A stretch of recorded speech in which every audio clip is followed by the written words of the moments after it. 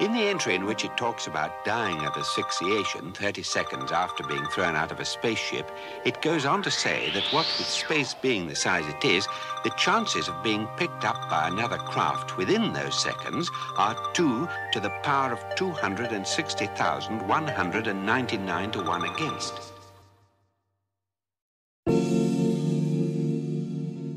Good evening. I hope you're doing well. As a species, we've always been closely associated with the ideas of going bigger and achieving more. It makes sense. Our ancestors would have benefited from hoarding resources and gaining power. The desire to attain more things, or in its purest form, make numbers go up, has been ingrained into us through time and evolution. Thus, it's no surprise that certain people, especially mathematicians, have dabbled in the realm of the super huge over the course of human history. So what counts as the first truly large number? And what is the current largest number, and how do you even define that? You can't just add 1 to the current largest number to get a new record, right? That'd be cheating. How much bigger does your number have to be named the new biggest number? Obviously, there's a lot to unpack here, and we will get to it, but we have to take the long route if we want to get a good understanding, so strap in. This is just the epitome of that one joke.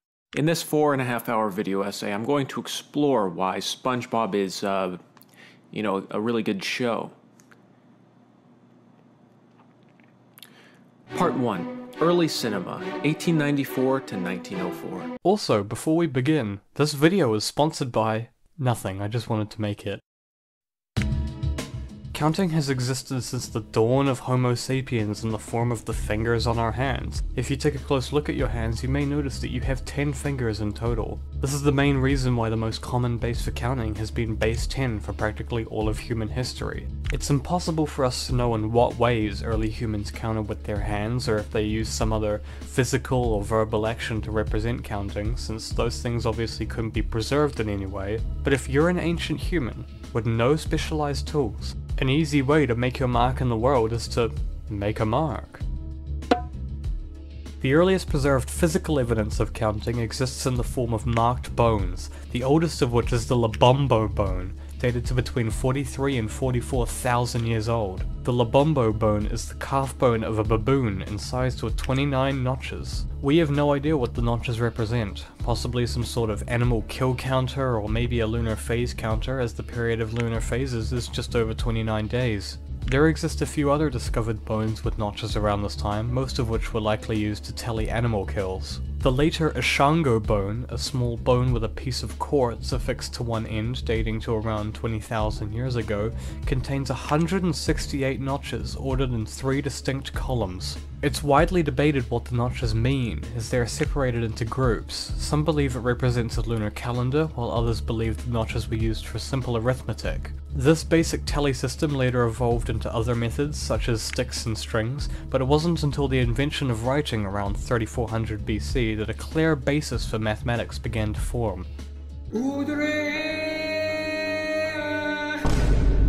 As the Sumerians began developing the earliest forms of written language in the form of clay tablets, so too did they write their own numeral system. They counted in base 60, or sexagesimal, the reason for which is still not fully known. In oral counting, as in using written words to denote numbers, the Sumerians used the word gez, meaning unity, to denote 60. This word could then be combined with other numbers to denote multiples of 60 up to 3600, which was given the name Sar. This number could then be multiplied again up to 216,000, which was given the name Sargal, which translates literally as Big Sar. Finally, Sargal could be multiplied again up to 12,960,000, represented by the phrase Sargal Sunu Tag, literally meaning unit greater than Big Sar, or Big Sar that the hand cannot reach. It's important to note, however, that the context of Sargal Sunu Tag in its original source is debated, and it could just mean a sort of repetition of Sargal, which would make Sargal the largest unit given a phrase at the time. These oral numbers gained written forms, known as the archaic numbers, around 3200 BC, which gave new symbols to 1, 10, 60, 600, 3600, and 36,000. The 3600 symbol would also typically be combined with the 60 symbol to represent 216,000. A clay tablet dating to around 2650 BC contains some of these symbols, as well as the cuneiform cuneiform text Sigur, a unit of volume representing 1,152,000 sila, another common unit of volume at the time. The Sigur is intended to represent a granary of barley, which is about 970,000 litres today, and the purpose of the tablet is to divide the number evenly in 7 to give 164,571 with an extra 3 sila left over, a remarkable feat to calculate for the time. The original archaic symbols were rotated around 2700 BC and then slowly converted into the cuneiform numbers a few hundred years after that. The cuneiform numbers introduced a new set of symbols with a brand new symbol for 216,000. A tablet using this cuneiform, dating to between 1500 and 1800 BC, includes a representation of the number 18,144,220, making it the largest known written number at the time. Is this too boring? I can put Subway Surfers in the corner if it helps you focus. From around 2000 BC up to 1500 BC, the base 60 sexagesimal system was gradually supplemented with a base 10 decimal system. For example, a writing from 714 BC includes the number 305,412 using a base 10 notation. The Assyrian Babylonian numeral system had symbols for up to 1,000, and you could combine two symbols for numbers up to 1,000,000. However, despite both base 10 and base 60 systems being in place, most of the large numbers known from Babylon were in base 60. For example, an astronomical tablet from the ancient city of Uruk around 300 BC, also one of the first ever uses of the number 0, makes mention of the number 26,012,284 using base 60. Meanwhile, in other parts of the world, the other civilizations were devising their own numeral systems.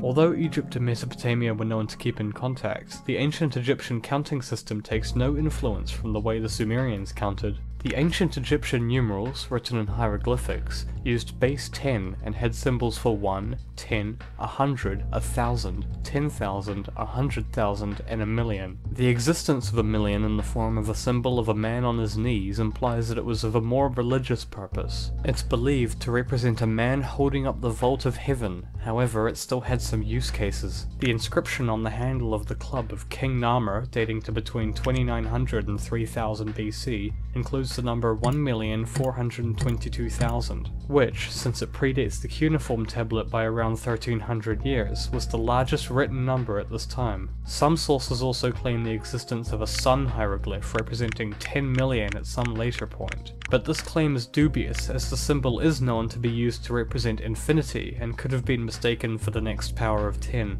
Meanwhile, over in Europe, the Attic numeral system, adopted by the ancient Greeks around 700 BC, has symbols for numbers up to 50,000. This system later evolved into the Etruscan numerals, which then became the basis for two separate very well-known numeral systems, the Greek numerals and the Roman numerals.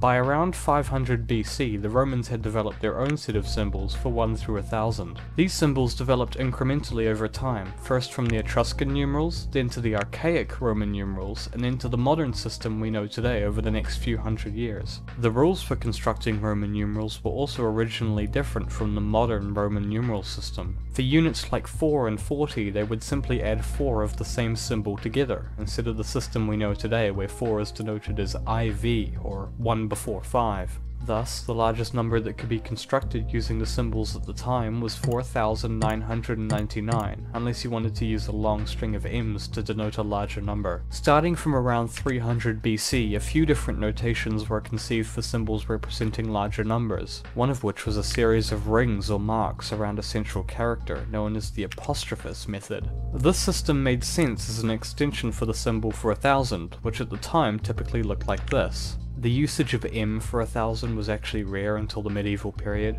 This notation took on many different forms over the course of various time periods leading up to the Middle Ages, though they all shared commonalities, one of which being that the symbols usually went up to 100,000. The ancient Romans seem to have not taken the system any further. They would instead say something like decias centena millia, or 10,000,000 to represent 1,000,000. One of these forms, which uses forward and backward C's around an I, is still sometimes used to this day. The other main method the Romans used for achieving large numbers was the Vinculum. Why, just look at those peculiar markings. Ah! Following the now widespread principle of multiplication, the Romans would sometimes use a horizontal bar, or vinculum, over a number to denote a multiple of 1,000. These overline numbers could then be combined with smaller numbers to denote any number well into the hundreds of thousands. Shortly after the introduction of the vinculum, the Romans quickly realized that they would sometimes need to denote even larger numbers, and thus the notation was extended to include vertical bars on either side of a number to denote a multiple of 100,000. It is claimed that the largest number expressed during this time was 35,863,120, although there is apparently an inscription from 103 AD that includes two infinity symbols, at the time used to represent 1,000, with the three-line box over them, making it equal to 200 million, but I wasn't able to find any corroborating evidence for this. Numbers of this scale were only used in rare circumstances, but the system technically allowed for the denotation of numbers up to 499,999,999.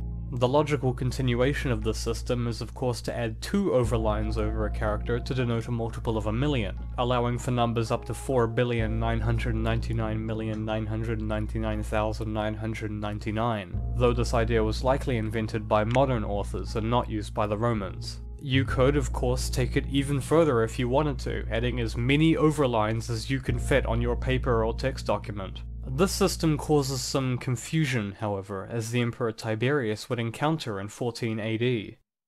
On succeeding to his mother Livia, Emperor Tiberius had to pay large sums of money to her legatees. Tiberius's mother had written the amount of her legacy to young Galba in this form, but Galba had not taken the precaution of checking that the amount was written out in words. So, when he presented himself to Tiberius, Galba thought that the 5 C's had been enclosed in vertical lines, and that therefore the sum due to him was 50 million sesterces. But Tiberius took advantage of the fact that the 2 sidebars were very short, and claimed that this representation was a simple line above the 5 C's. My mother should have written them this way if you were to be right, he said, since the simple line only represented multiplication by 1,000, Galba only received from Tiberius the sum of 500,000 sesterces, which goes to show that an unstable notation system can turn a large fortune into a mere pittance. Suffice it to say that Galba got pwned. Similar to how the symbols for Roman numerals shifted gradually over time, the Greek alphabet has had a long and complicated history intertwined with related alphabets like the Hebrew alphabet. Around 300 BC, the letters of the ancient Greek alphabet began to be used for a base 10 numeral system, with alpha for 1 all the way up to the now disused Sampi for 900. Since the words and numbers used the same letters, numbers were distinguished with a small stroke similar to today's diacritics. Numbers from 1000 to 9000 used a different sign for the first 9 letters, and 10,000, known as the myriad, used the letter M with an alpha above it. This way, similar to the Roman vinculum, numbers would become multiples of 10,000 when placed above an M, allowing for numbers as large as 99,990,000 to be represented using a single combined symbol. Later, at around 200 BC, a new system was created for representing large numbers. Numbers were divided into classes based on powers of the myriad. The first class, called the elementary class, contained all the numbers up to 9,999, that is to say all numbers less than the myriad. The second class, called the class of primary myriads, contained the multiples of the myriad by all numbers up to 9,999, so the numbers 10,000, 20,000, 30,000, and so on up to 99,990,000. The third class was the secondary myriads, which contained the multiples of a myriad myriads, so the numbers 100 million, 200 million, 300 million, and so on up to 999,900,000,000. Then came the tertiary myriads, also known as the gamma myriads, then the delta myriads, then the epsilon myriads, and so on. Pappus of Alexandria, around 320 AD, gave the example of the number 5,462,366,366 60,064,000,000, expressed as 5,462 tertiary myriads, 3,600 secondary myriads, and 6,400 primary myriads. Theoretically, up to 27 powers of the myriad were possible, allowing for numbers as high as 10 to the power of 112, or 1 followed by 112 zeros, although it seems numbers this large were never used in practice. You've got mail. Oh, we've got mail. It's a letter from Archimedes, the Greek mathematician. He has something he's been working on that he wants to show us.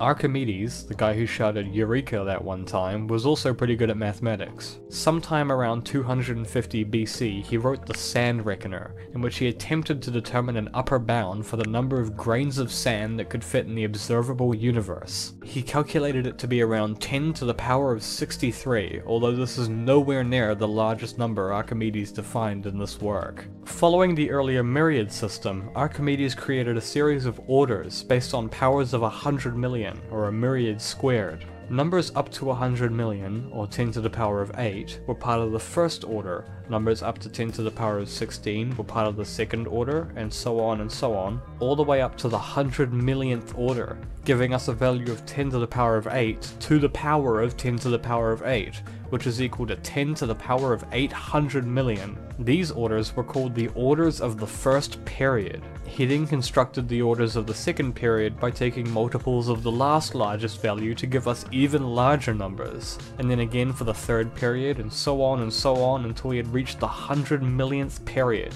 The largest number named by Archimedes was the last number in this period, a staggeringly large number equal to 10 to the power of 8 to the power of 10 to the power of 8 to the power of 10 to the power of 8, or a 1 followed by 80 quadrillion zeros. The Sand Reckoner marks a distinct change in the history of large numbers. No longer were numbers only being created and used for practical purposes like counting grain and cattle as they had been for in the past, and they weren't just created to represent the grandiosity of the gods or heavens either. And although Archimedes was somewhat in need of a numeral system to notate his sand calculation, he had no practical reason to extend the system as far as he did. No number beyond the first period would ever need to be used for any practical purposes, so his whole definition of periods served no practical purpose either. I believe Archimedes defined his extended system for the same reason that we play around with impractically large numbers today. Because large numbers intrigue us. They always have. We define them not because we need to, but because we want to. India has had a rich and extensive mathematical history, largely unknown by Western cultures. Although there isn't a huge amount of information known to us about ancient Indian mathematics, it seems they were well ahead of the Romans and Greeks in the field of large numbers. The Yajurveda, dating to between 900 and 1200 BC, lists powers of 10 up to a trillion, known as a Parartha. A few centuries later, the Shankyayana Shatra Sutra mentions powers of 10 up to 10 trillion, and the contemporary Taittiriya Samhita extends the list up to 10 quintillion. These two numbers likely set the record for the largest defined numbers at the time, but another source around 500 BC may have also described some extremely large numbers. The Buddha, a man with many birth dates but who probably lived around the 5th or 6th century AD, is claimed to have defined a kalpa as the following length of time. Imagine a huge empty cube at the beginning of a kalpa, approximately 16 miles on each side. Once every 100 years, you insert a tiny mustard seed into the cube. According to the Buddha, the huge cube will be filled even before the kalpa ends. Based on some educated guesses, this comes out at around 2.4 septillion years. However, this description may have been misattributed to him. A similar description was mentioned in the Prajna Paramita Sutras much later, between 150 and 250 AD. The kalpa is also defined more rigorously as 4.32 billion years, but it's hard to determine even when this figure was first defined. The Lalita Vistara Sutra includes a section about the Buddha explaining a number systems of the mathematician Arjuna, in which multiple large numbers are listed, the largest of which is an Uttara Parama Anuraja Pravesha, commonly accepted to be equal to 10 to the power of 421. However, there is another interpretation of the text. The Big Psi Project, a large number encyclopedia created by weird people, performed their own calculation and came to a value of 10 to the power of 464. Unfortunately, however, this takes place around 150 years after the Sand Reckoner, and is thus not a large number record.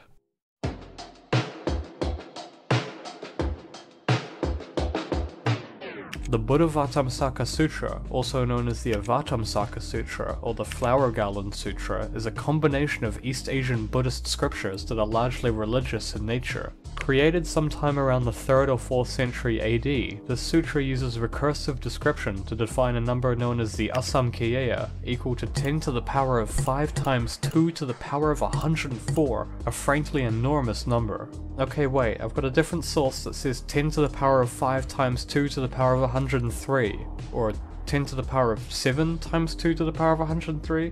What is going on? Okay, it seems we need to break this down a bit more. The creation of the Avatamsaka Sutra supposedly began around 500 years after the death of the Buddha, or around the 1st century AD.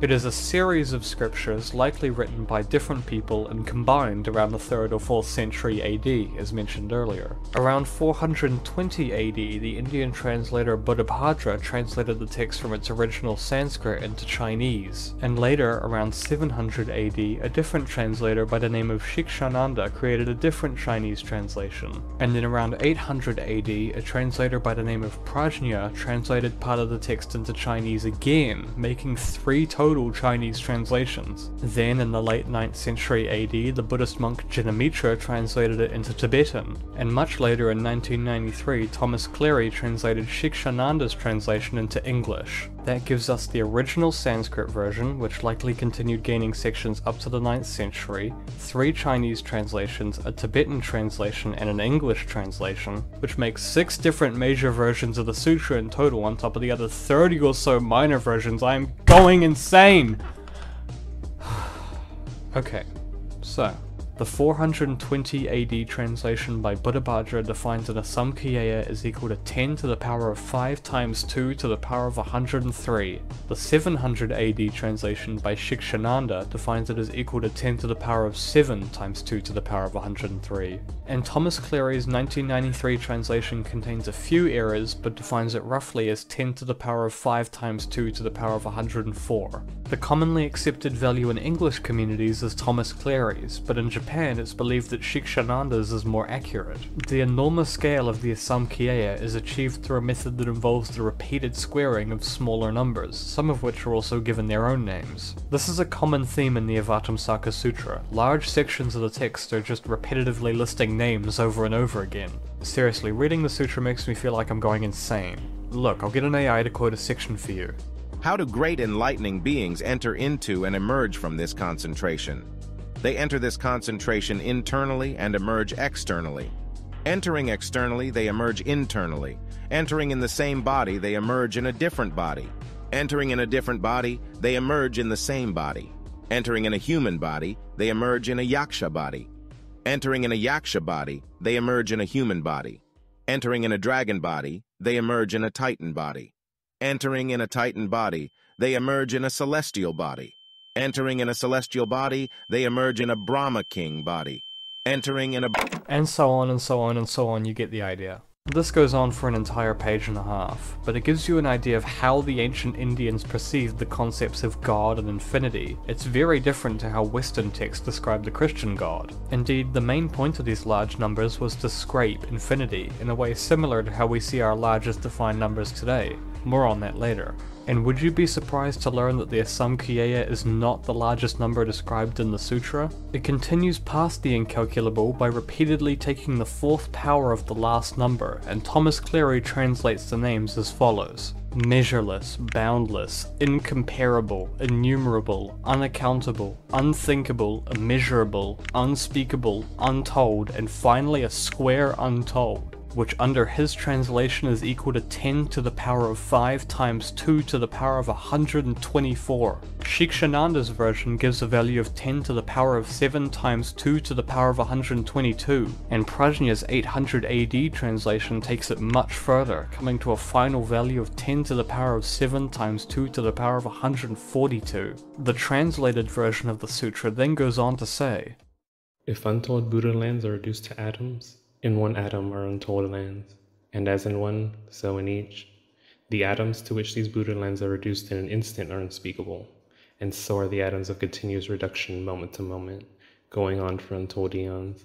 These atoms contain lands unspeakably many, and the atoms in these lands are even harder to tell of. Counting this way for unspeakable eons, using unspeakable numbers, counting eons by these atoms, one atom standing for 10 myriad unspeakable numbers of eons. If you praise a single universally good for that many eons, it would still be impossible to exhaust the amount of virtue of universal good. This can be interpreted as multiplying an untold by itself for every moment in an unspeakable number of eons, each of which we can assume to be an untold number of moments. If we interpret it this way, the final number described is equal to 10 to the power of 10 to the power of 10 to the power of 37. That is insane! But that's not all. Big Psi examines a specific interpretation of the text to define an even larger number. They start off by saying the following: "It's a pity the mathematical theory of recursion was never in the purview of the translators. What makes the interpretation difficult is to establish the intended order of reasoning, which is to begin with in Sanskrit poetry often the other way around, and then obscured by Chinese grammar which is all too flexible."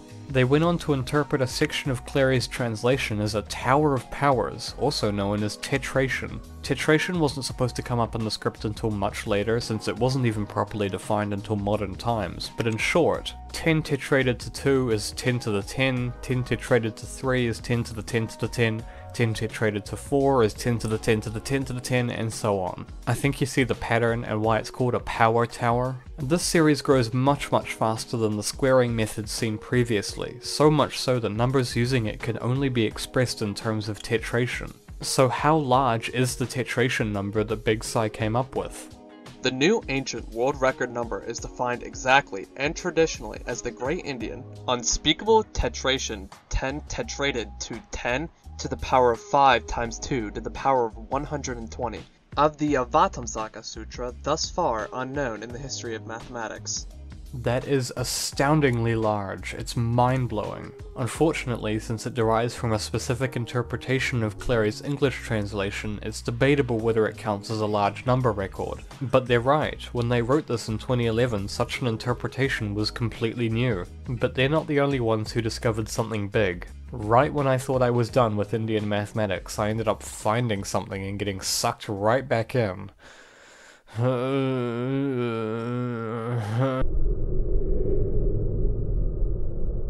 Jainism is an Indian religion that has existed at least since the 2nd millennium BC, but only really got started around the time of the Buddha in the 4th and 5th centuries BC. And the main thing you need to know about the Jains is that they were fucking crazy about large numbers. For example, they claim that our time cycle has seen 24 Tirthankaras, the first of which, Rishabhanantha, is claimed to have been born 10 to the power of 224 years ago and lived for 592 quintillion years. It's unclear when these numbers were first given, but one possible source is the Ackermann Sutra written around the 4th or 5th century BC, making it possibly a large number record for the time. The Surya Prajnapti is an ancient text from around the 4th century BC that separates the mathematical numbers into 3 groups: Samkhyata or numerable, Asamkhyata or innumerable, and Ananta or infinite.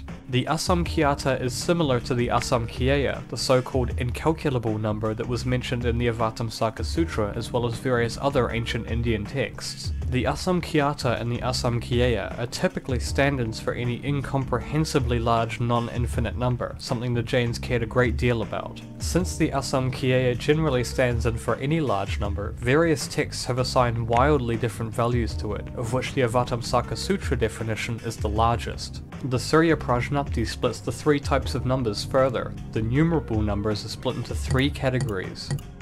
The innumerable numbers are also split into 3 categories, each with their own 3 subcategories, making 9 in total. And the infinite numbers are also split into 9 subcategories. The phrases parita and yukta are vague and don't translate literally, so English speakers have to guess their implied meaning here.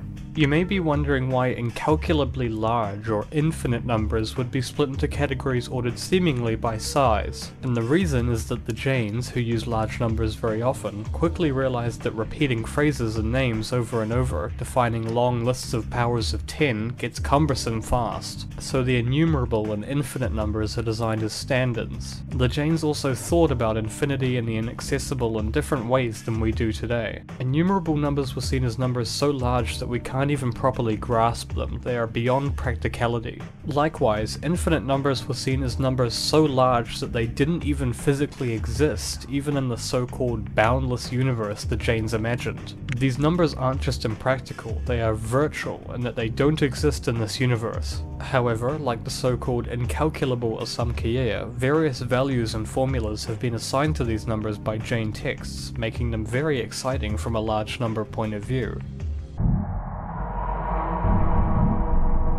Let's start with the definitions of the numerable numbers. JS is defined specifically as 2. It is claimed that the number 1 is not counted as a numerable number, because a numerable number is an integer which increases by squaring, but the square of 1 is only 1. Hence the numerable numbers start with 2.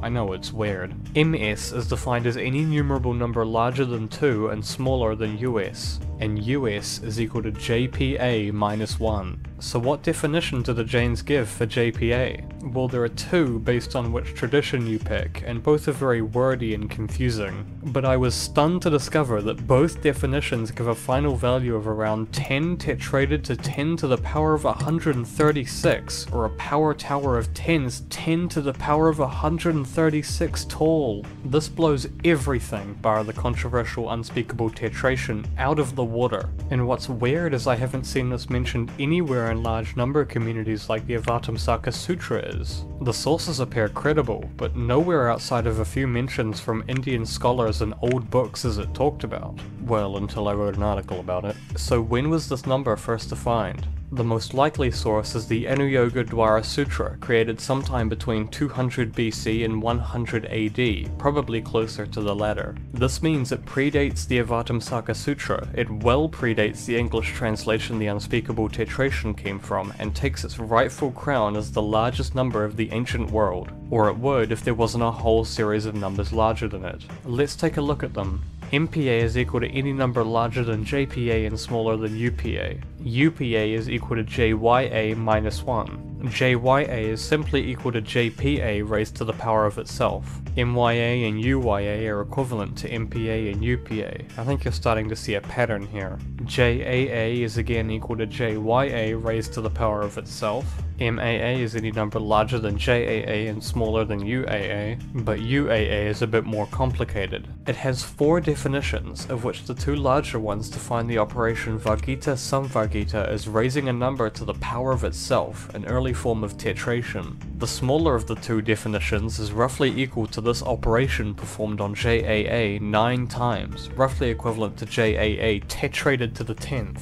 The larger definition is even more insane. It defines the operation Shalakatrayanishtapana as approximately x tetrated to x tetrated to x tetrated to x, and the final definition is equal to that operation performed on JAA 3 times in a row. Since JAA is basically the same size as JPA, this makes UAA roughly equal to JPA tetrated to JPA tetrated to JPA, and so on 9 times in total, or around 10 pentated to the 11th. Tetration is such an immense operation that it's practically unfathomable, not to mention pentation. It makes me wish I could have put the tetration section before this one, since numbers this large weren't even supposed to come up at this point chronologically. It's insane, but would you believe we still aren't done?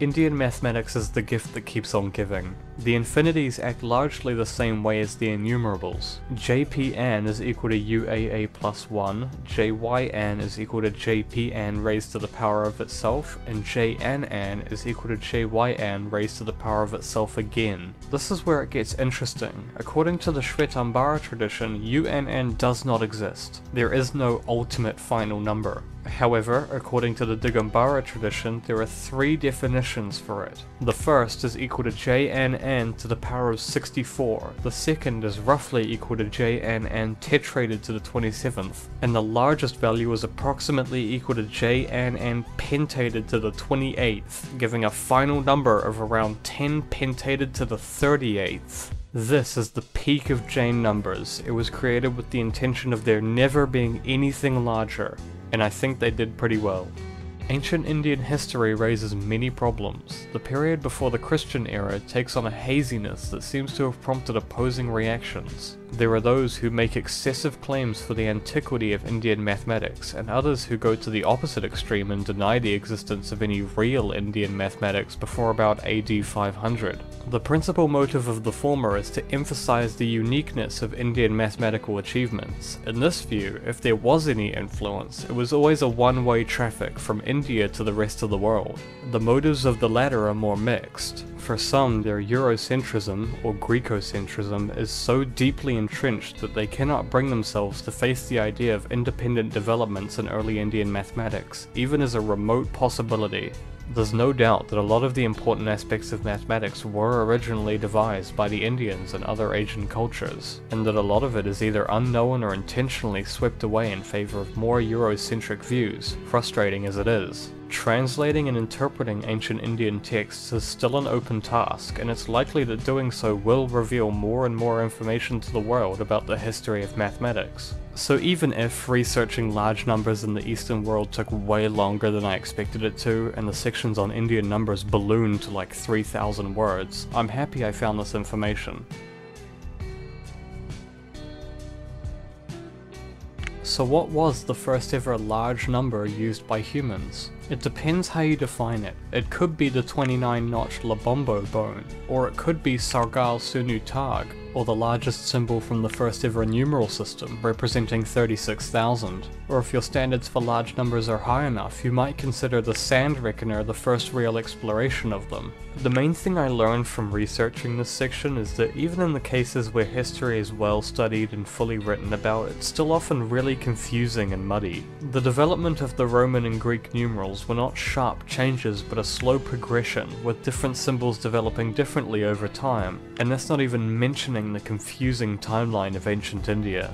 And there are a lot of different ways that you could define the existence of a large number. If a number is given a name but never used in practice, does it count? Sargal Sunu Tag seems to have never been used in practice, and it may not have even meant what we think it does. And a lot of systems, like the hugely extendable Greek myriad system, allow for the existence of large numbers, even if those numbers were never used or written down in ancient times. And of course, a lot of ancient scrolls and tablets casually mention large numbers for unimportant things or for hyperbole, so it's quite hard to produce a proper list of what numbers were mentioned when. For stuff like this, I think it's best to leave it to you to come up with your own personal list of what counts. This section ended up being way longer than I expected, mainly due to all the JAIN stuff. A lot of the crucial information for this came from the Universal History of Numbers, which has also been the source for a lot of the infographics. It's been super helpful all around. I also want to thank Fish, a fellow large number enthusiast. He helped a lot with the ancient Indian stuff, and he probably knows more about the Assamkiyaya than anyone else on the planet. Also, I've been super self-conscious about my voice while recording this. I feel like I'm doing a little bit better than the start of the video, but it still kinda sucks. I hope it's not bringing down the quality too much, but what can you do? That was supposed to be the point where I switched to a new microphone, but it ended up being worse than my headset, so... The nucleus of a uranium-235 atom. But with space being really big and all, the chances of being picked up within that time are 2 to the power of 2,079,460,347 to 1 against.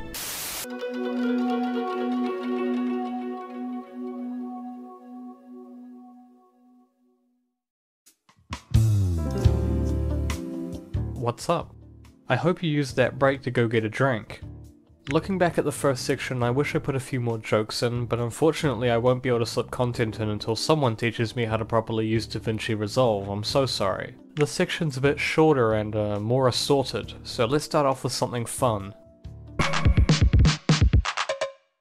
In a story first recorded in 1256, the supposed inventor of chess, thought to be the Indian Sisa ibn Daher, shared the game with the country's ruler, who was so pleased with the brilliance of the game that he let the man name any request he liked. The man's request was simple, that 1 grain of wheat be placed on the first square of the chessboard, 2 on the 2nd, 4 on the 3rd, 8 on the 4th, 16 on the 5th, and so on. The happy ruler immediately obliged, bringing in buckets of wheat from the local granary. However, by the time the 26th square had been reached, the entire room was full to the brim with wheat, and the ruler's court treasurers reported that fulfilling the request would be impossible. Versions of the story differ as to whether the inventor became a high-ranking advisor or was executed. The fulfillment of the inventor's request would have required the procurement of 18 quintillion grains of wheat, which I calculated to be considerably more than could be produced by an Indian wheat farm. In fact, that amount of wheat laid end to end would be over 15 light years long, enough to reach all the way to Alpha Centauri, the closest star to our sun, 4 times over. Now our only hope is for a new form of chess to be invented so that our leaders can solve world hunger instead of sending all the rice to Alpha Centauri.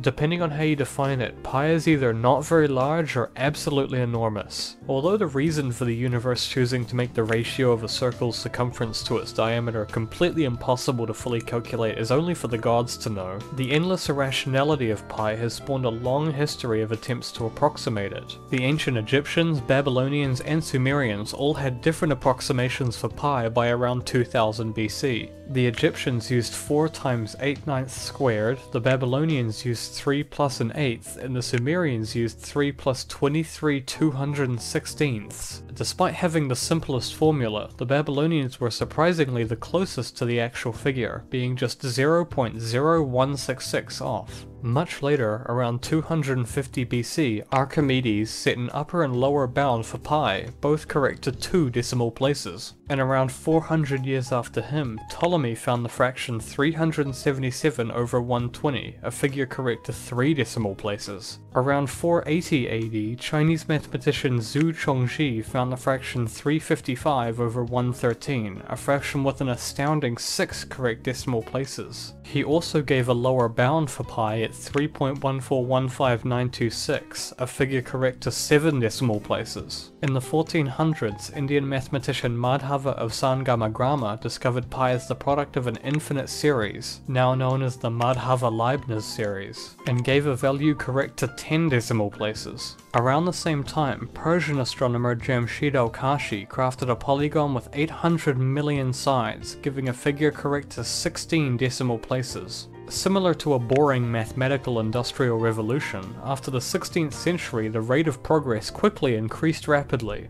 Dutch mathematician Ludolf van Keulen gave a figure correct to 20 digits, and then later one correct to 32. Dutch scientist Willebrord Snellius, is that actually his fucking name, reached 34 digits in 1621, and Austrian astronomer Christoph Grienberger reached 38 digits in 1630 by crafting a shape with 10 to the power of 40 sides. I genuinely have no idea how that's possible. Later in 1706, John Maschin was the first to reach 100 digits by devising a new formula. The record continued to increase many more times over the next few hundred years, culminating in a record of 620 digits in 1946, the last record that would ever be set by hand. A few records were calculated using a desk calculator. 710 digits in January 1947, 808 digits in September 1947, and finally 1120 digits in 1949. Later that year, the ENIAC computer was used to calculate 2037 digits over the course of 3 days, the first record set with an electronic computer. 6 more records were set over the course of the 1950s, and by 1961 pi had been calculated to over 100,000 digits, a process that took just 9 hours. By 1973, 1 million digits had been reached using a CDC 7600 supercomputer. The record then passed 10 million digits in 1983, 100 million digits just 4 years later in 1987, and 1 billion digits just 2 years after that in August 1989.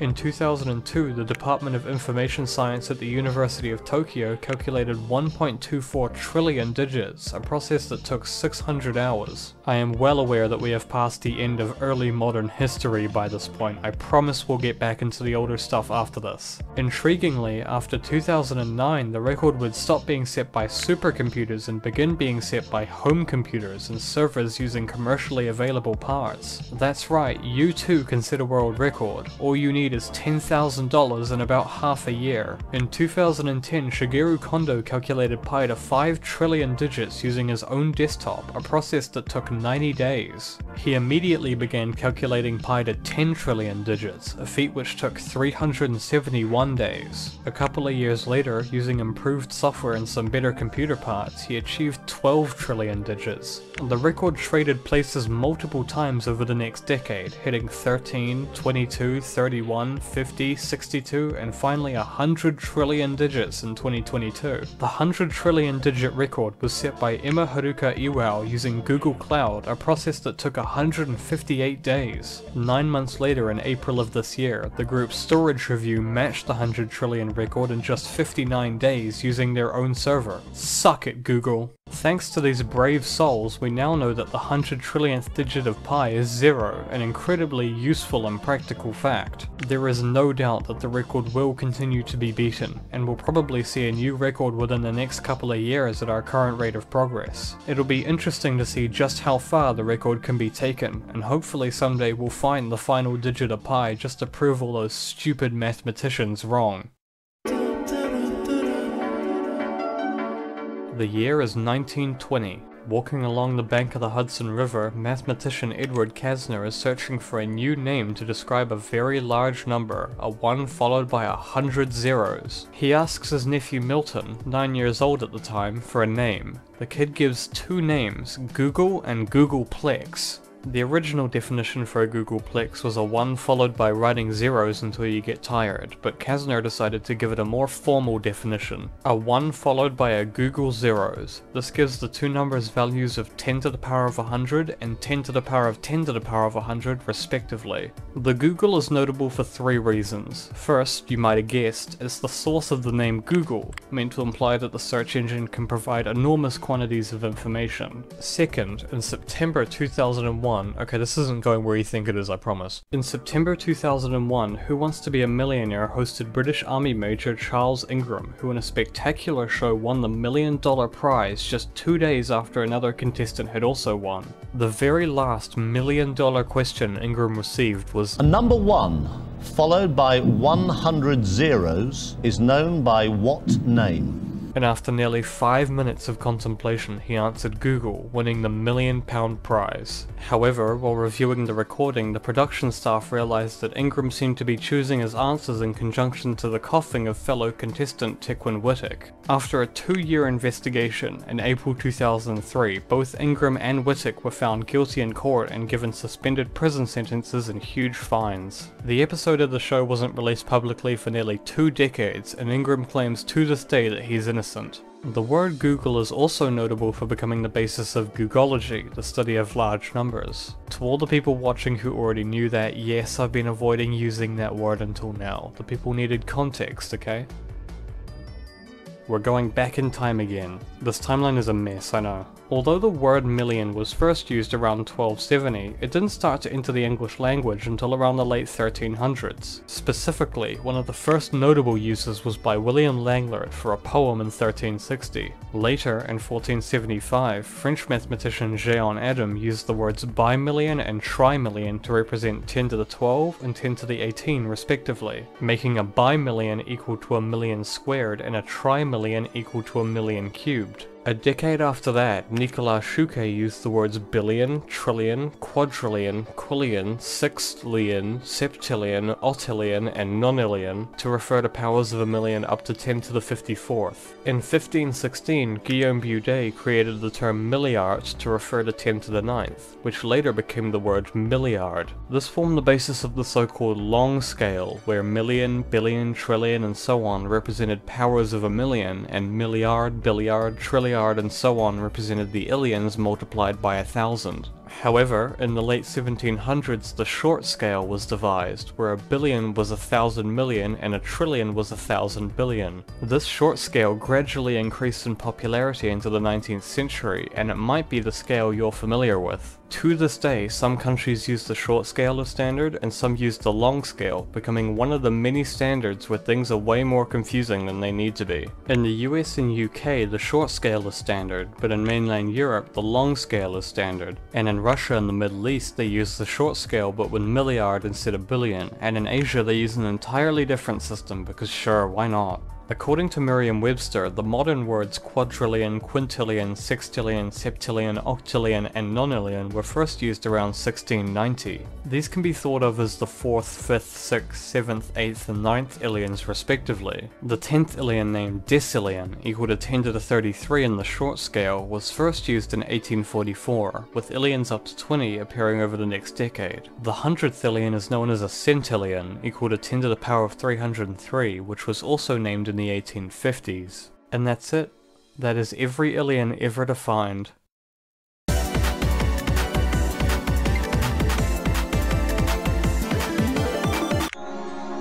There were a few attempts across the 1800s to fill out the illions between 20 and 100, as well as to extend the system further. The most complete of these attempts was by one Professor Henkel in 1860, who devised a modular system to name any number up to the 999th illion. He also gave the name millillion to the 1000th illion, and millimillillion to the millionth illion, which since he was using the long scale was equal to 10 to the power of 6 million. These names would end up sticking through to today, with Rudolf von Draeger extending the list up to the very unwieldy millimillimillion. A more consistent naming scheme was devised in 1996 by John Conway of Game of Life fame, and his name of millinillinillion would thankfully grow to more commonly be called a microllion thanks to a famed man in the large number community, Jonathan Bowers. Try University of Texas! Bowers created a whole list of his own illion numbers in the early 2000s on this webpage that looks like it's from the early 2000s, and the largest of these numbers, the multillion, is equal to a staggering 10 to the 10 to the 10 to the 10 to the 42. He does this by considering the illion number of a number, where a million is the first illion, a billion is the second, and so on, and instead making that increase like the illions to define a whole new set or regiment of illions that increases way faster. This process can be repeated to make endless regiments of illions like a power tower, although Bowers clearly showed restraint by stopping at the 4th. But he wasn't the first person to have this idea. Back in 1983, another less known author by the name of John Candelaria recursed on this idea by asking what would the millillionth regiment be.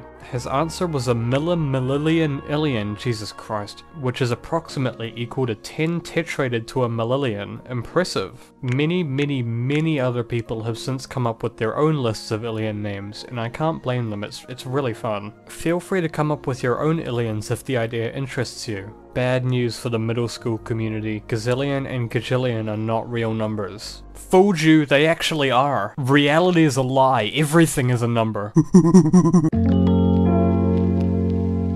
Modern arithmetic makes use of three main operators: addition, multiplication, and exponentiation, or powers. Here's one way to look at them. Addition can be thought of as repeatedly incrementing a number by 1. A plus b is the same as adding 1 to a b times. Likewise, multiplication can be thought of as repeated addition, where a times b is the same as a added to itself b times. And exponentiation can be thought of as repeated multiplication, where a to the power of b is equal to a multiplied by itself b times. As we've seen, exponentiation is a very powerful tool to create very large numbers very quickly, as well as a useful way to notate them. Seeing these three operations in order, you may be tempted to ask what repeated exponentiation would look like. As you've no doubt realized by now, this operation has a name, and the name is tetration. But before we take a look at the history, we need to talk about a quirk of exponentiation. Unlike multiplication, exponentiation is not commutative, meaning that x to the power of y doesn't necessarily equal y to the power of x. Also, more importantly, exponentiation is not associative, meaning that x to the y to the power of z doesn't always equal x to the power of y to the power of z. For example, 2 to the 3 to the power of 4 equals 4096, whereas 2 to the power of 3 to the 4 equals 2.4 septillion, much larger. This means that there are two ways to calculate a tower of powers: bottom up or left associative, and top down or right associative.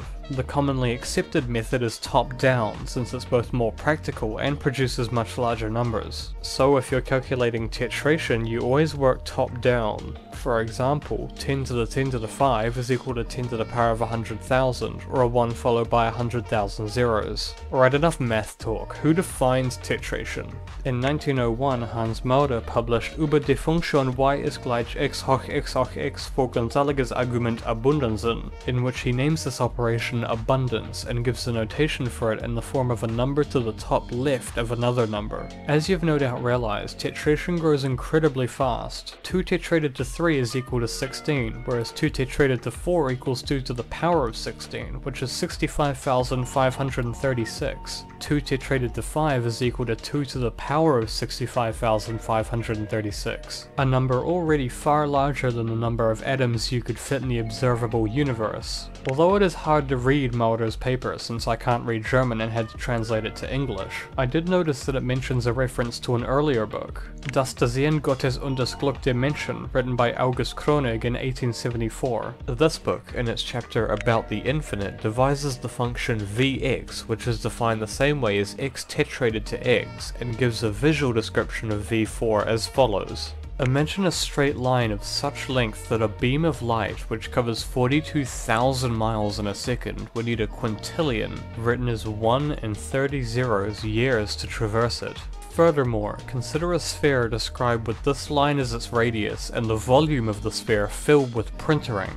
This latter quantity would not suffice to print the number V4 calculated according to the decimal system with the smallest existing legible letters. The book also briefly mentions V5, roughly equal to 10 to the 10 to the 10 to the 2184, and Kronig has this to say about it. If the task were put to me to describe V5 in a similar manner, I truly wouldn't know how to begin. He also briefly mentions V1001, roughly equal to 10 to the 10 to the 10 to the 10 to the 10 with 1001 tens, which would possibly be the largest defined number at the time if it wasn't for the JAINs. Oh yeah, we should talk about that. I originally wrote this section before I found out that the ancient Indians defined tetration and pentation like 2,000 years ago, which, good on them, but I'm gonna keep the date for this section as 1874. Also, I had to translate German texts for y'all. To clarify, my German is awful, so I had to use GPT-4 for this with a little bit of manual polishing, so the translations may not be 100% accurate, but they get the point across. The translated sections can be found at this link if you're interested in reading them in full.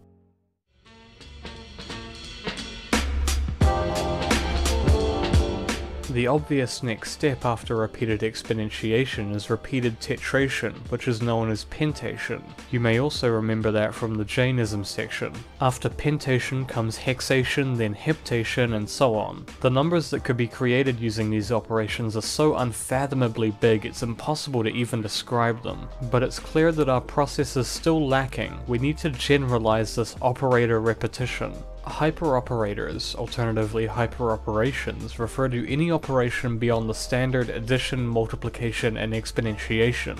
An easy way to notate these is with Donald Knuth's up arrow notation, where exponentiation is represented with 1 up arrow, tetration using 2 up arrows, pentation using 3, and so on as high as you like. This has the bonus of easily being typable using the caret symbol on your keyboard, which you've probably realized is what I've been doing this whole time. In 1928, Wilhelm Ackermann published a function denoted by the Greek letter phi, known nowadays as the Ackermann function. It takes in 3 inputs, the last of which represents the operation to perform on the first 2. AB0 is equivalent to A plus B, AB1 is equivalent to A times B, AB2 is equivalent to A to the power of B, and so on. As you can tell, this function grows equivalently to the hyperoperators, and it does so using just a simple set of rules. Later in 1950, Hugo Steinhaus defined a slightly different and more understandable alternative. His definition was simple.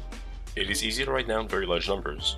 Such giants can be defined very simply if we would write A inside a triangle instead of A to the power of A inside a square instead of A in A triangles, and A inside a circle instead of A in A squares.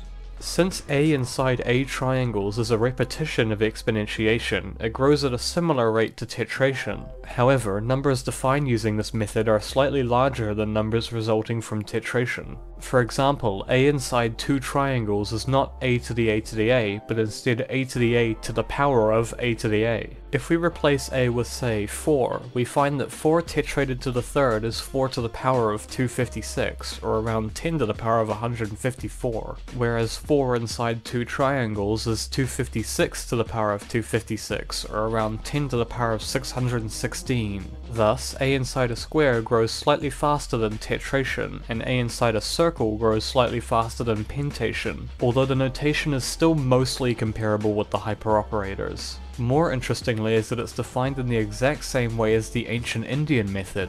The operation vs applied to a number x times is exactly the same as a number inside x triangles, and likewise the operation st is equal to a number inside 3 squares, or approximately x pentated to the 4th. Steinhaus also named two numbers of his own, mega, defined as 2 inside a circle, and megaston, defined as 10 inside a circle. Of course, you should know by now that the last thing large number enthusiasts like to do is stop there, for better or for worse, and thus Steinhaus's notation was extended by Leo Moser sometime in the 1960s. Moser's version replaces Steinhaus's circle with a pentagon, and then continues with hexagons, heptagons, etc., allowing for arbitrarily large operations just like the hyperoperators. It's unclear whether Moser himself defined it, but there exists a popular large number using this notation known as Moser's number, which is defined as 2 inside a megagon.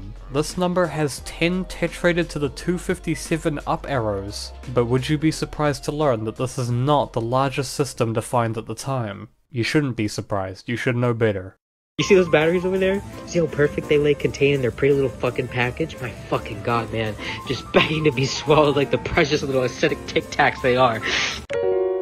How do you notate any number in base n using only n symbols? This is kind of an easy problem, so easy in fact it's already solved by the number notation we commonly use. In base 10 for example, the number 10 uses a 1 in the first column to denote 1 multiple of 10 plus a 0 in the second column to denote 0 multiples of 1. Likewise, 234 has 2 multiples of 100, 3 multiples of 10, and 4 multiples of 1. Very simple. We can also break it down in the following way. 234 is equal to 2 times 10 to the 2 plus 3 times 10 to the 1 plus 4 times 10 to the 0. Writing it this way has the bonus that we don't need to write any number larger than 10 here, and in fact if we give 10 its own symbol we can do away with the positional notation entirely and notate any number using only addition, multiplication, and exponentiation. For example, if we had 8 in base 2, that'd be 2 to the power of 3, but we can't use 3, so we instead write it as 2 to the power of 2 plus 1. This is called hereditary base n notation, and although it's not a better system than positional base n, it does have an important use. In 1944, Reuben Goodstein defined an interesting sequence using this notation system. It works as follows. Start with any number you want, then write it in hereditary base 2 notation. Replace all the 2's in the number with 3's and then subtract 1. As you can tell, this produces a much larger number. We then repeat the process. Make sure the number is in hereditary base 3, then replace the 3's with 4's and subtract 1, making the number larger again. The surprising thing about this sequence is that even though it starts by going up exponentially, it always eventually hits 0. Always. No matter how large your starting number is, it always goes up, slows down, starts decreasing, and then hits 0. That's crazy, right? But something even more crazy than that is just how large the numbers in these sequences get before hitting 0. If we define Gn as the number of steps it takes the sequence starting with n to hit 0, G1, G2, and G3 give 2, 4, and 6 respectively, but G4 jumps to a wild 10 to the power of 121,210,694. G5 is equal to around 10 pentated to the 4th, G6 is around 10 heptated to the 6th, and by G8 we don't even have a good representation for it using hyperoperators. To comprehend the true scale of the Goodstein sequences, we're gonna need a new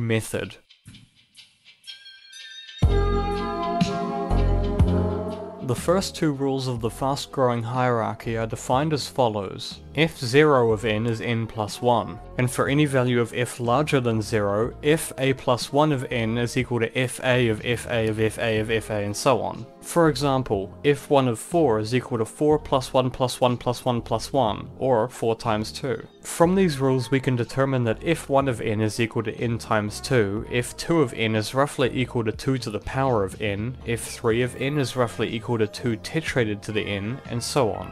This is functionally the same as the Moser method, except instead of starting with a to the power of a, it starts with a plus 1, which kind of makes more sense. What separates FGH from the hyperoperators, however, is a third rule that defines f omega of n, which is equal to fn of n, meaning that the operator of the function grows as n grows. We've just recursed over the hyperoperators. Now, the reason for using the Greek letter omega is a whole can of worms that I'm not gonna... Listen, it's a whole thing, okay? I'm not gonna discuss ordinals. I can talk about the fast-growing hierarchy without explaining ordinals. I'm not gonna talk about them, I'm not. Okay, on a serious note, although ordinals do play a huge part in modern Googology and a basic understanding of them will be important, I don't think I could do an explanation justice, which is why I'm recommending Vsauce's How to Count Past Infinity instead. If you haven't seen it, you should absolutely watch it. If you have, but you need a refresher, it's absolutely worth rewatching. Vsauce Michael does a better job explaining the basics than I ever could, so this is required watching. Go and watch it now and then come back. I'll be here. Welcome back. I hope Vsauce Michael's soothing voice provided a fitting intermission after having to deal with me for so long. Unless of course you already understand ordinals or you just didn't want to watch the video, in which case I'm so sorry. Okay, now we can get back on track. Let's take a closer look at the third rule of FGH. If a of n is equal to fan of n if a is a limit ordinal. So what exactly does this mean? Specifically, an refers to the nth term in the fundamental sequence of a. So what is a fundamental sequence? All ordinals are either a successor ordinal, meaning they come after another ordinal, or a limit ordinal, meaning they are the limit of a lower sequence and cannot be reached from below, like omega. That sequence that builds up to the limit ordinal is the fundamental sequence, and it's infinitely long. The fundamental sequence of omega is simple, it's just the integers. For omega times 2, the fundamental sequence will be omega, omega plus 1, omega plus 2, omega plus 3, etc. Since omega times 2 is the first ordinal that sequence doesn't reach, or the supremum. Alright, let's put this into practice. It makes sense now why f omega of n is the same as fn of n, since n is the nth term in omega's fundamental sequence. So what would f omega plus 1 of n be? Well, rule 2 solves that. F omega plus 1 of n is equal to f omega of f omega of f omega of f omega repeated n times. This makes an incredibly fast-growing function beyond even the scale of the hyperoperators. And we can continue further. F omega plus 2 of n is equal to f omega plus 1 repeated n times. F omega plus 3 is equal to f omega plus 2 repeated n times, and so on and so on. And we can recurse on this again using f omega times 2 of n, which is equal to f omega plus n of n. So how far do we have to take these repetitions before we can reach the scale of the Goodstein sequences? Omega times 2 isn't nearly high enough to describe it, nor is omega times 3, or even omega times omega, which is omega squared. Not omega squared times 2, not omega cubed, not even omega to the power of omega. No, Goodstein sequences grow at a rate equal to f epsilon naught of n, which is equivalent to omega to the omega to the omega to the omega to the omega, a recursion over an endless power tower of omegas. The sheer scale of a function that grows this large is completely impossible to imagine and incredibly hard to compare anything else to. There's nothing in our natural world that comes this close. Googology has left the realm of layman understanding. It is now in the hands of the few who can look into the void and grasp it without going completely mad. Computers.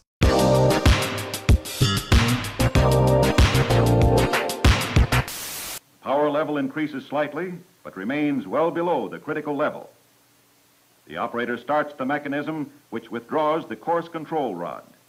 In the entry in which it talks about dying of asphyxiation 30 seconds after being thrown out of a spaceship, it goes on to say that what with space being the size it is, the chances of being picked up by another craft within those seconds are 2 to the power of 267,709 to 1 against.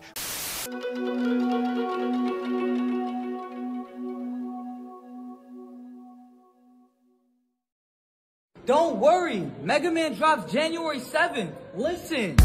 I was never book smart, I'm money smart, makes me more intelligent. Call me Mr. Rock Festival, I got hella bands. Shorty cute, in her circle too, told her get a friend. She gon' make me slide with my dog like I'm Mega Man.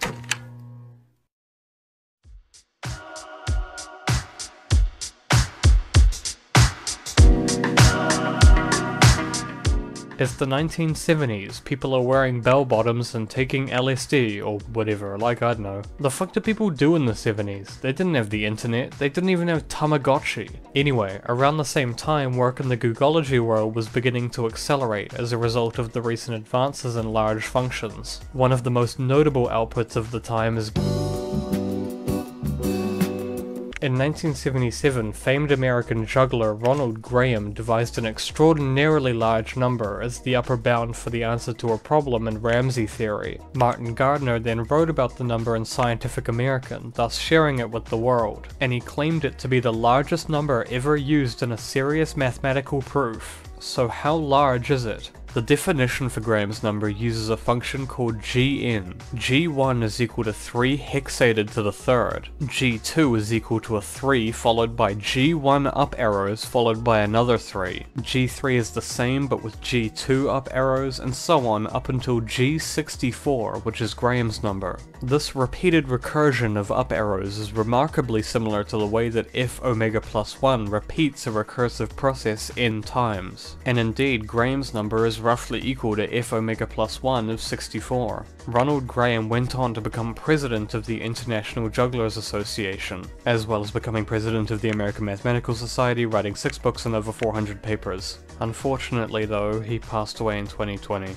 Although Graham went on to do other works, and his number is far from the largest defined even at the time, it remains one of the most popular examples of an incomprehensibly large number to this day.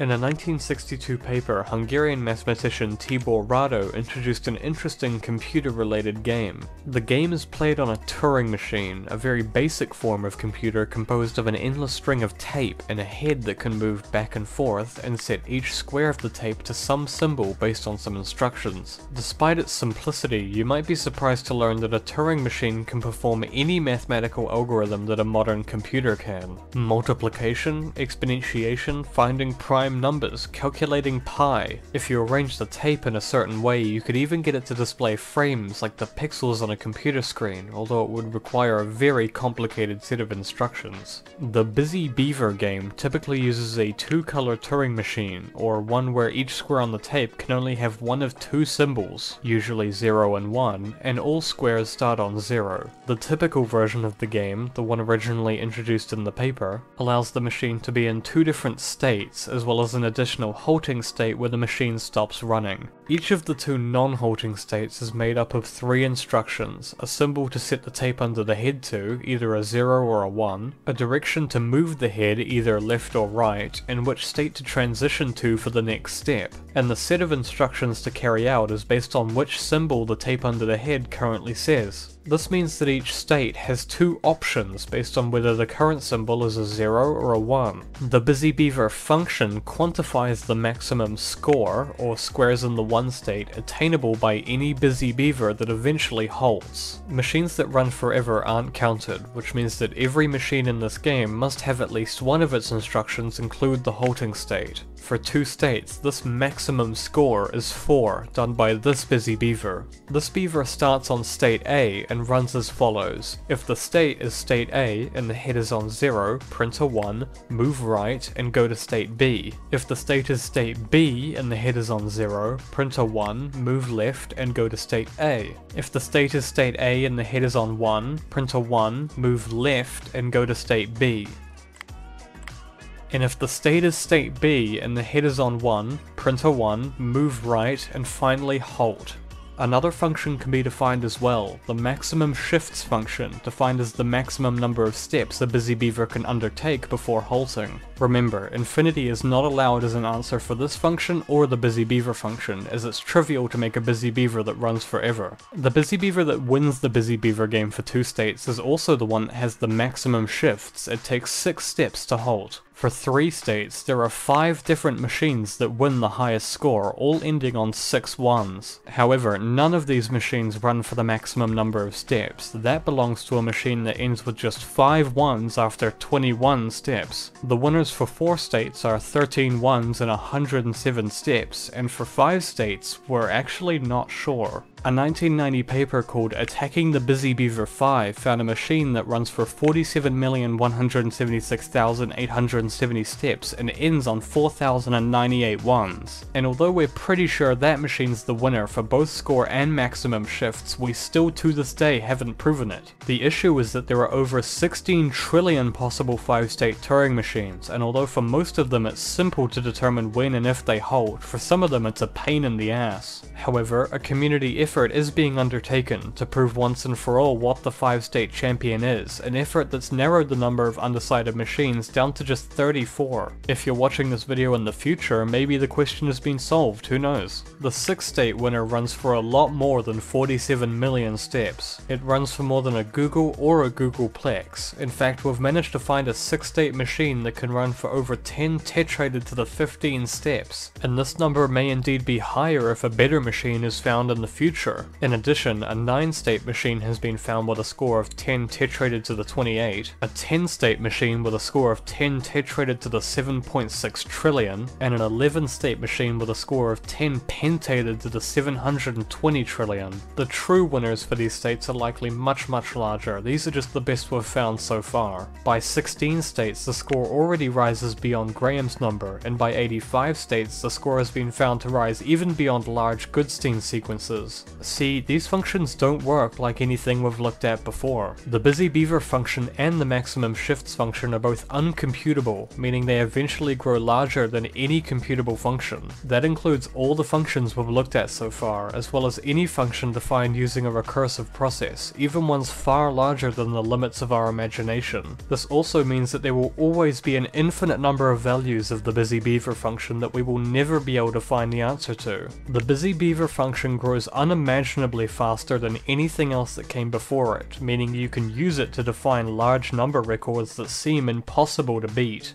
We'll come back to that. For now, these are the current tables for known records of the 2 functions. It also includes some records for machines with more than 2 colors, or symbols you can use for each square, which provides a whole new dimension to the challenge. This is absolutely still an open competition. If you've got the skills and determination, you too might be able to break some of these records. I also recommend Mutual Information's The Boundary of Computation for another take on the subject, as well as what it really means to be uncomputable. Right, it's about time we move on to something different. The idea of floating point numbers has existed since the early 20th century, but it wasn't until 1985 that they were properly standardized in the IEEE 754 standard. Jan Mieseli's video on floating point numbers is brilliant and explains the system in a much more natural way than I can, but we'll quickly sum up how it works. Since a bit in binary can be one of 2 values, a set of 64 bits allows for 2 to the power of 64 or 18 quintillion values, or up to 9 quintillion positive and negative if you spare a bit for the sign. This is known as a 64-bit integer, but you might want more precision than just whole numbers, and certainly you don't need as much precision when you're up at 9 quintillion, right? So let's define a method that gives more precision to smaller numbers. A typical 64-bit floating point number, or float, assigns 1 bit to the sign, 11 bits to the exponent, and the last 52 bits to the fraction, also known as the mantissa. The 11 exponent bits define a power of 2 between negative 1022 and 1023, and the 52 fraction bits determine a number between 1 and 2 to multiply it by. For example, if your exponent bits represented 2 to the power of 3, and your fraction bits represented 1.25, your number number would be equal to 2 to the power of 3 times 1.25, which is 10. This type of number has some advantages over regular integers in that it can be used to represent precise fractions or small numbers, but it can also be used to represent very large numbers. The largest number representable using a 64-bit floating point number is around 1.8 times 10 to the power of 308. The IEEE 754 standard also lays out the specification for 128-bit floating point numbers, assigning them 15 exponent bits, allowing for numbers up to 10 to the power of 4,932. And, if that's not enough for you, it also specifies 256-bit floats, assigning them 19 exponent bits, allowing for numbers up to 10 to the power of 78,913. To be exact, any floating point number with n bits for the exponent will allow for the expression of numbers up to 2 to the power of 2 to the power of n-1. That's not bad. Unfortunately, for developers looking to use these large numbers to make games, most major programming languages don't support floating points beyond 64 bits, meaning you can't use numbers larger than 10 to the power of 308. You can, however, create your own system for large numbers.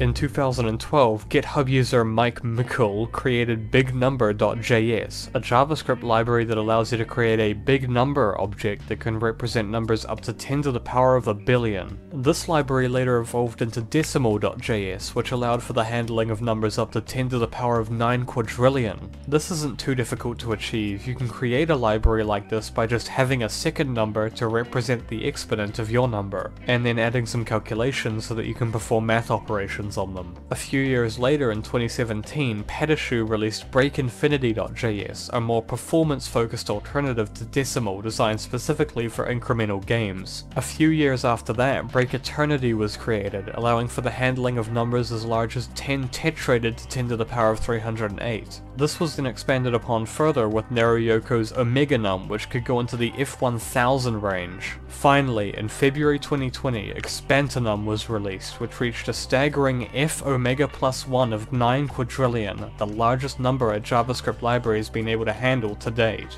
Although it would be possible to create a larger library, there just aren't that many use cases for numbers as large as Expantanum. Can you name any games with numbers that large? So there isn't much demand to create anything bigger at the moment. Also, Expantanum isn't very fast. In order to handle numbers of all sizes, it needs to store a lot of information, which means it calculates a lot slower than smaller libraries like BreakInfinity. However, it is still possible that we may see a larger library in the future. Clearly, we just need to start making games with larger numbers.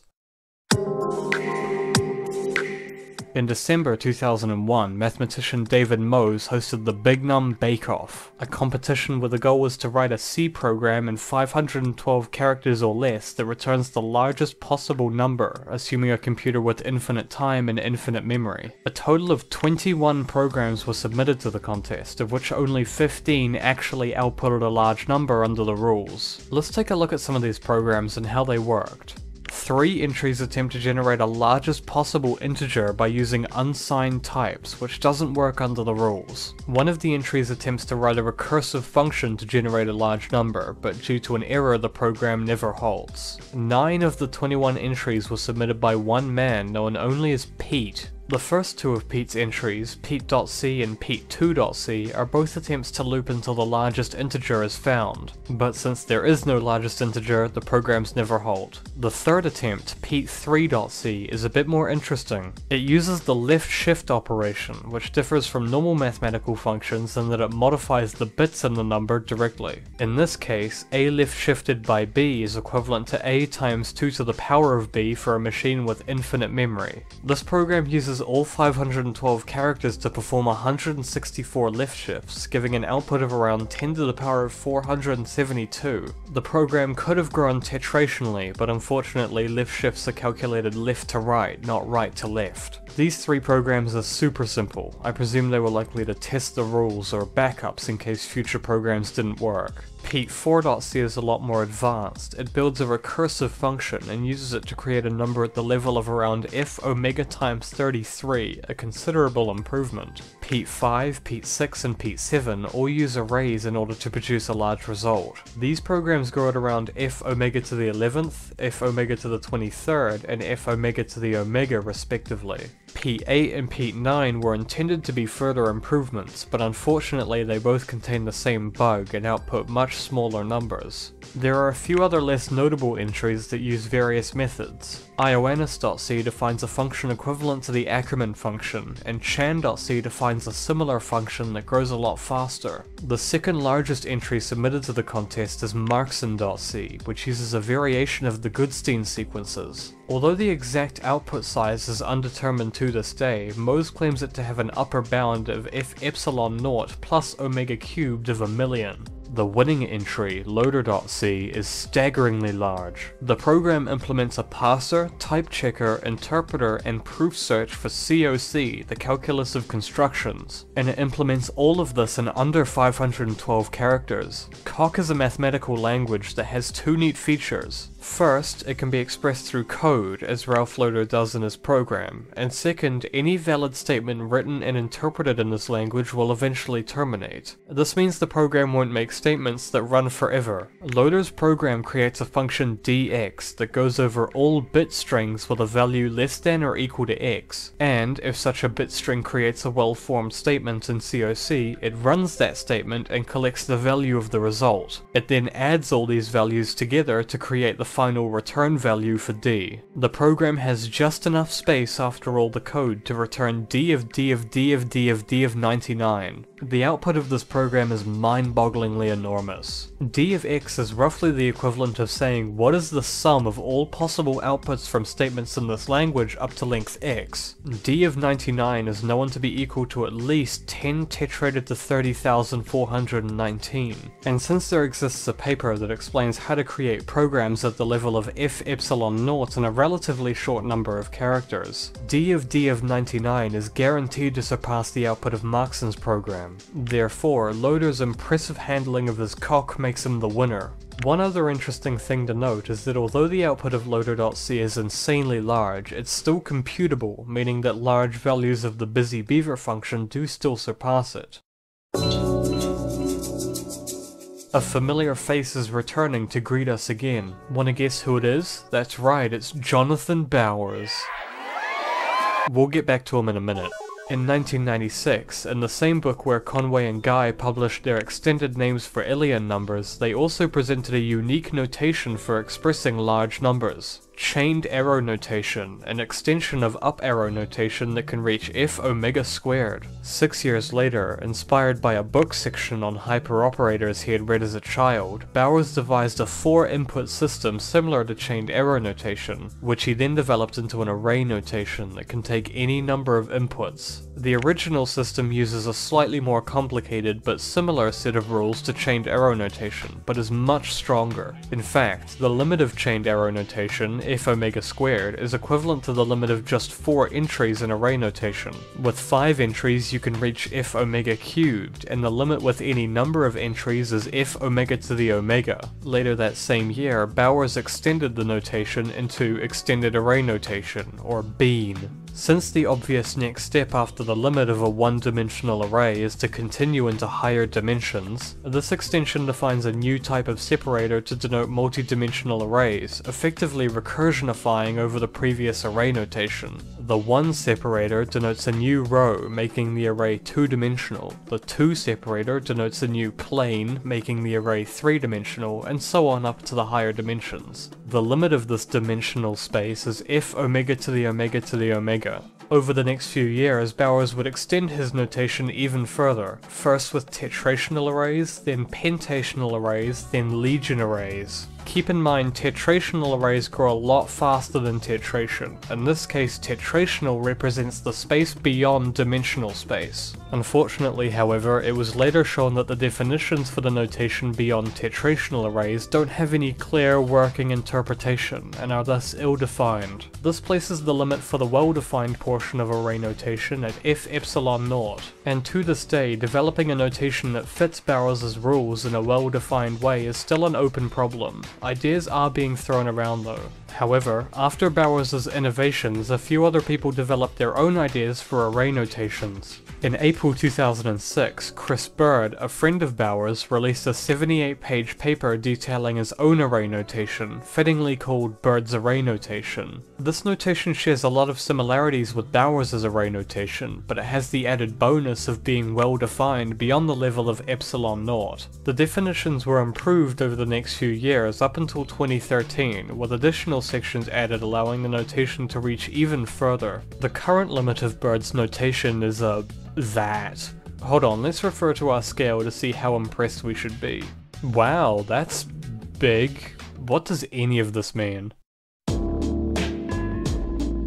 What does or doesn't count as a valid large number? If you asked me to define the biggest number I could, and I said the largest number any human will ever define plus 1, would you count that? Probably not, and mathematicians wouldn't either, for two reasons. First of all, the largest number any human will ever define plus 1 would then become the largest number any human will ever define, meaning it would be equal to itself plus 1, which is a paradox. This specific paradox is known as the Berry paradox. Second, and more importantly, it's not something we can quantify. It's too vague to give a solid definition, and it relies on information that is unknowable. The same goes for responses like a gorbazillion, or the largest number you could possibly define in 1,000 English words. These numbers don't have clear definitions, and we can't give them clear definitions, so they cannot have a value attached to them. That means these numbers are ill-defined. This will be important later, so keep it in mind. In January 2007, Agustín Rayo of MIT and Adam Elgar of Princeton got together to have a duel to see who could come up with the biggest number. This event was appropriately named the Big Number Duel, and the rules were simple. The two would take turns writing numbers on a board. Each entry must be larger than the last, no infinite or ill-defined numbers, and importantly, no semantics. Definitions must be rigid and definable, instead of phrases like this refers to or this is named as, preventing a competitor from defining their number as their opponent's largest number plus 1. The last person who can come up with a valid number that's larger than the last wins. Rayo went first. He started by writing down a sequence of 41s. Elgar, in response, went over to Rayo's board with an eraser and removed a section from most of the ones, leaving this, an 11 followed by 38 factorials. Rayo immediately pulled out the big guns, calling upon the immenseness of the busy beaver function and defining busy beaver over Googol as his next entry. So that's it, right? Well, the following few entries came about by envisioning more powerful generalizations of a Turing machine. An example of this is an oracle Turing machine, which is a Turing machine equipped with an imaginary oracle that can instantly determine whether a regular Turing machine halts or not. This more powerful Turing machine could be used to make what we'll call BB1 of a Googol.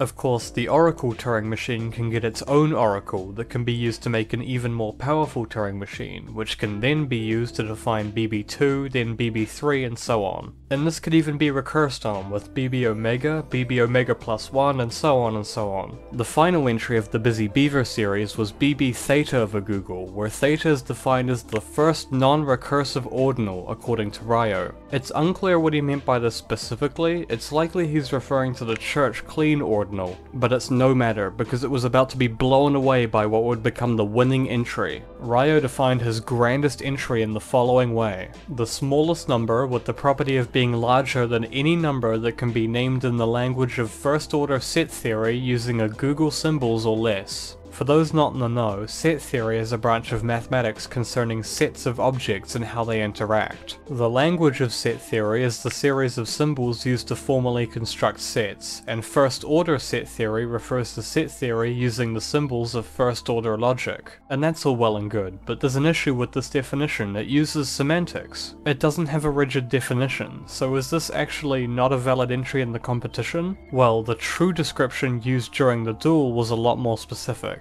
Ryo wrote down the full proper definition for first-order set theory using second-order mathematical language, making the definition precise and rigid. The result is a number beyond even the possibilities of the busy beaver function, since it utilizes the more powerful language of set theory instead of the simpler Turing theory that busy beavers are based on. Ryo later noted that the second-order set theory he used to define his number could also theoretically be described with a third-order language, allowing for the creation of an even larger version. But either way, as of 2007, Ryo's number was the largest defined number of all time. Two other major events happened over the next year. First, the Googology wiki was created as a central encyclopedia for all large numbers. And second, just 4 days later, chronic essay writer Spiz Sabian released his worldwide website all about Googology, where he also shared a major new notation. It's just all a lot to get into. I think it's best if we just speed through to the modern day. It's the modern day. A lot of stuff has happened in the past decade, so I'm just gonna blow through a few things that are important to modern Googology but are either too complicated for me to understand or too complicated to explain in the scope of this video. Lightning round! In 1998, Harvey Friedman created the block subsequence theorem, a relatively powerful graph-related function with a growth rate of f omega to the omega. Later in 2006, he created the tree function and the subcubic graph function, both graph-based functions that grow extremely quickly. You might have heard of the tree function already, Numberphile did a few videos on it. Later again in 2009, Friedman defined finite promise games and greedy clique sequences, which grow even faster. To this day, they are some of the largest and most poorly understood computable functions ever devised. Inspired by the Goodstein sequences, in 1982 Laurie Kirby and Jeff Paris created the Hydra game, a single-player game that gives rise to a function on par with Goodstein at f epsilon naught. Later, around 2002, this game evolved into a list-like form known as Beklemishev's Worms, which Japanese Googologist Bashisu then developed into the primitive sequence system in 2014. Bashisu and his pairs managed to fully unlock the potential of Goodstein-likes later that year by extending the array to 2 rows, known as the pair sequence system. Despite only adding an extra row, the system now extended all the way up to hair on the ordinal scale, just below the limit of Bird's arrays. So what happens if you extend it to 3 rows? The pair sequence system soon evolved into Bashisu matrix system, which can handle any number of rows, and the limit of 3-row BMS is so large we don't even know how large it is. Even just this 3-row array transcends the limit of the notation we're using for the top of the scale. BMS is expected to be one of the fastest growing computable functions around today, along with Y-sequence, another descendant of the primitive sequence system. BMS is still being actively researched, and it's likely that developing our understanding of the way these notations grow will also further the understanding of Googology as a whole. So that's one of the big things going on. You know what, fuck it, here's a list of all the stuff I haven't explained yet. Yeah, there's more too. The early 2010s were when Googology as a community really hit the mainstream. When you look today, more and more people are making their own notations, sharing their knowledge and expanding the wiki, and people are doing it for the sake of large numbers. For a lot of the early developments, the Ackermann function, Goodstein sequences, Graham's number, the large number aspect was always a side effect of some other purpose. Most progress in the area was being done by people who didn't actually care about large numbers. It makes sense. Googology isn't important to anything in the real world, for most it's just a curiosity, so you'd expect it to always be an afterthought, but more and more people are starting to put real effort into developing it. I think the internet has been a big part of that change. There's a whole host of videos on YouTube introducing new people to the various concepts of Googology, some of which I've linked to in this video, and people love it because we love large numbers. A lot of it is nigh incomprehensible, yes, but there's so much to learn that's palatable but still interesting. We've kind of been dancing around the big question. It's probably been on your mind. What is the largest number? Of course you can always add one, there is no largest number, but we've seen that certain systems eventually dominate most others. From the Googologist point of view, the largest number would be a relatively large input into an extremely fast growing function. The state of the art, so to speak. So, what is the fastest growing function? What is the state of the art?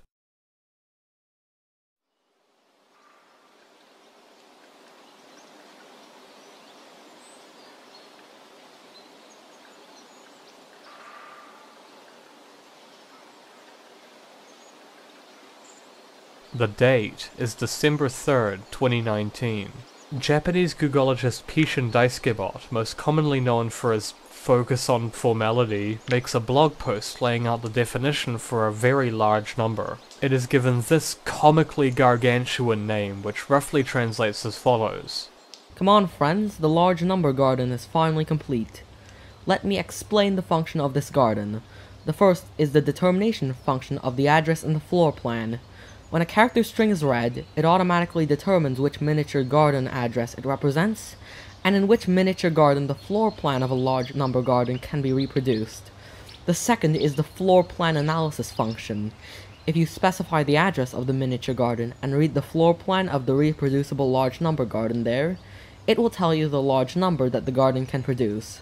The third important function is the ability to generate larger numbers. Once a natural number is entered, all character strings within the upper limit of the number of characters are searched, and each is read into the address and a floor plan determination function, leaving only the reproducible floor plan for each miniature garden. By enumerating them and loading them into the analysis function of the floor plan, you can obtain the large numbers that they can produce, and by putting them all together, you can create new large numbers. Huh? Can you really get a large number with that? As usual, my ally is skeptical, but hey, here's the floor plan for the large number garden itself. If you load this into the analysis function, it will tell you how large numbers you can generate. Huh? How many characters does this floor plan have? What's the use of knowing such things? If you're short on time, you can just call it the large number garden number.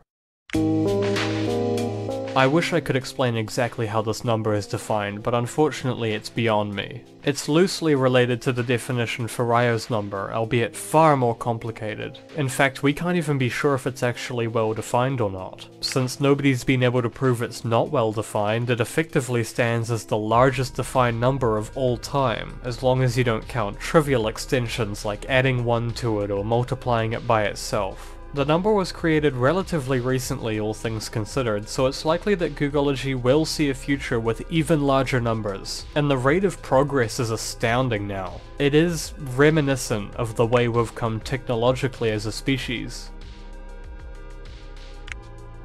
The original story of the Tower of Babel from the Book of Genesis was likely written between 1400 and 900 BC. It describes a tower reaching so high it threatened to pierce the heavens themselves. Historical claims of its height vary wildly, from less than 100 meters to tens of kilometers high. But there is a real building the story was likely inspired by, the Temenanki in Babylon. It was one of many ziggurats, massive ancient temples constructed out of earth, of which the Temenanki was one of the tallest. But modern sources place it at only around 66 meters tall, less than half the height of the contemporary Great Pyramid of Giza. The temples built in ancient times would have seemed immense to the people who saw them, worthy of inspiring stories of reaching the heavens. But looking back today, we see them from a different perspective. This is the unimaginable Tower of Babel. This is what they thought would bring them to heaven.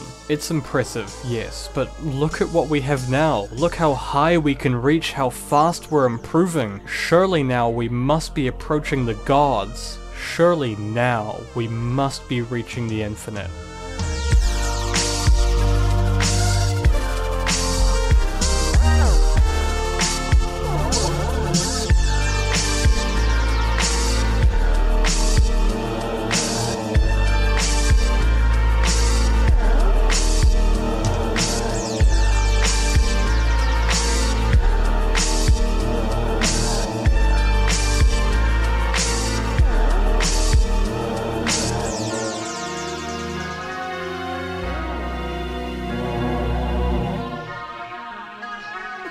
It's me again, hello. Thank you for sticking through to the end. If you enjoyed this, leave a like. If you didn't, leave a dislike, I guess. And if you'd like to support my future endeavors, consider checking out my Patreon. I make no money from this video, and I would like to make more videos in the future. I also make games too, you can find them at my website along with some other math stuff. A lot of the inspiration to make a longer essay-type video came from Solar Sands' Monumentality, which is easily one of my all-time favorite long-form YouTube videos. It covers grand scale and the endless human desire for expansion, and it showcases a bunch of really interesting works. If you enjoyed this video, I'd highly recommend checking it out, even if it is as long of a watch as this was. I want to give a big thank you to Robert Munafo, Spiz Sabian, Jonathan Bowers, and the Big Psi Project for their sites on large numbers. The information was super valuable, I learned a ton from them while making this. I also want to thank Koteatan for his Google Maps page, I like the pun, and Fish for his assistance with some of the history aspects. The sources for this video will be linked in the description, and the script will get a written form at some point too, that'll also get a link. And finally, I want to thank you, the viewer, for tolerating my rambling. Take care.